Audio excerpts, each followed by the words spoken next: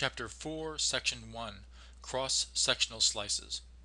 In this video, we're going to review how to adjust the sectional views and also identifying the difference between interval and thickness, which can be accessed by right-clicking on the axial view and specifically on the sectional lines as indicated in the upper right-hand corner of the curve window.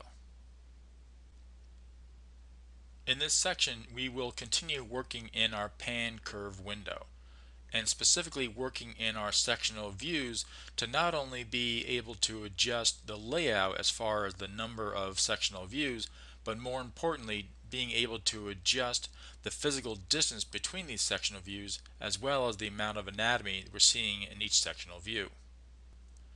You'll note in the upper right hand corner of each sectional window is a number that identifies the sectional number, such as 65, 66, 67, and 68. The box that we see around number 68 identifies the vertical line that we see in our 2D panorama reconstruction in the bottom of the window, as well as the orange line we see here near the anterior region of the arch in our axial view.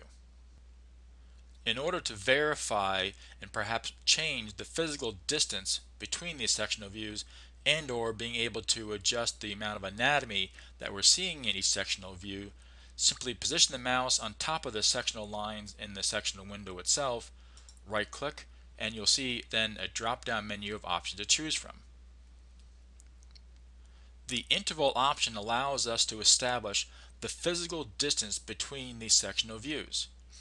As indicated here, there is a check mark next to 1 millimeter that identifies the physical distance as being 1 millimeter for each of these sectional views.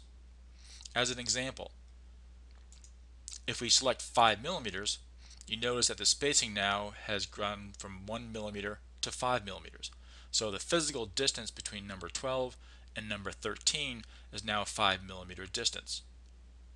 However, the physical amount of anatomy that we're seeing in each one of these sectional views has not changed. There is a separate variable for that, which is accessed again by right-clicking the mouse, hovering the mouse over thickness, and this then verifies the physical amount of anatomy that we are seeing in each one of these sectional windows.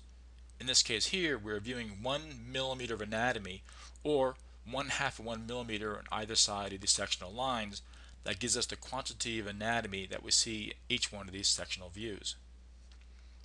The basic protocol that we typically follow is to set the interval and thickness the same. If I have my thickness at 1 millimeter but my interval is set at 5 millimeter, I'm then skipping 4 millimeters of anatomy between each of these sectional views. So in this case, if we want to keep our thickness at 1 millimeter, we recommend keeping the interval also at 1 millimeter. At this point, it's encouraged to stop this video and then open the EZ3D software to make the manipulation changes such as changing your interval as well as thickness.